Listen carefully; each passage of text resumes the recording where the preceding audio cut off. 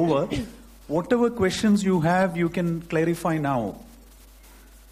The two important teachers of the foundation, the most important teachers of the implant foundation are here, and you should utilize this opportunity to clarify, and then we'll go ahead with the rest of the lectures. We are a bit late, but it's all right.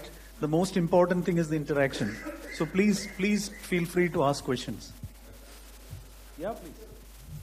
We will discuss the steps of work, also the materials which we use or are advised to use for this technology, and also we will talk about the design of the bridges.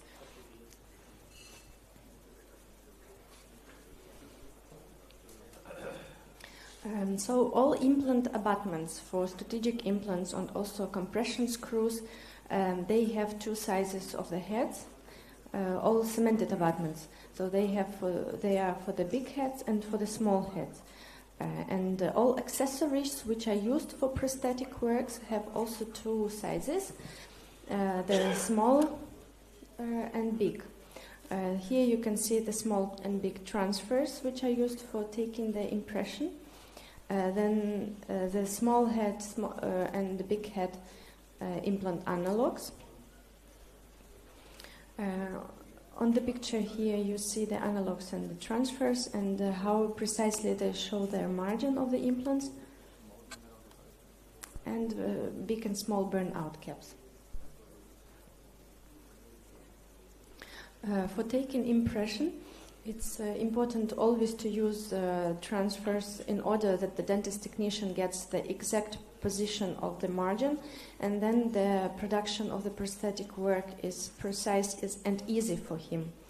The impressions for strategic implants are actually very easy to produce, and these impressions are much easier to compare with the normal work on teeth, because we don't need to have any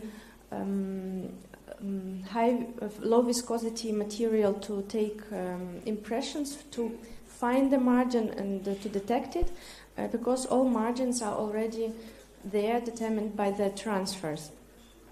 When taking impression, we always can verify the position of the transfers through these holes on top of the transfer, and also the position is also very rigid and it's easy to feel it, and later before taking impression we secure them by the flow silicone, the flow composite.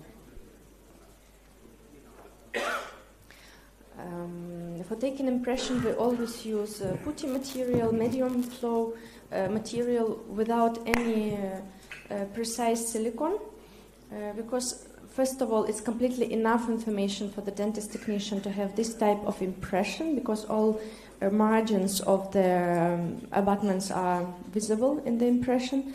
And second, because we very often work with flaps, with extraction sockets, and we don't want flow material to go onto the flap. So precise silicone is forbidden for this type of impressions. Here on the picture I just show you the material which we use for taking impression.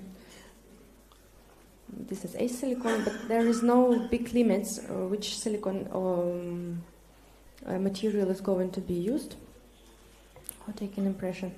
Regarding the bite registration, in order to take a bite which is maximum precise for the later production of prosthetic work, we create bite similar to the one used for removable dentures. So there are two occlusal rims are separately produced, separately for the upper and lower jaw, and then they are connected to each other with a fast setting silicone. In order to produce this rims, we use the spoon. The best would be the spoon, like you see on the picture which we use, doesn't have any special retention points, so it's easy to take these impressions out.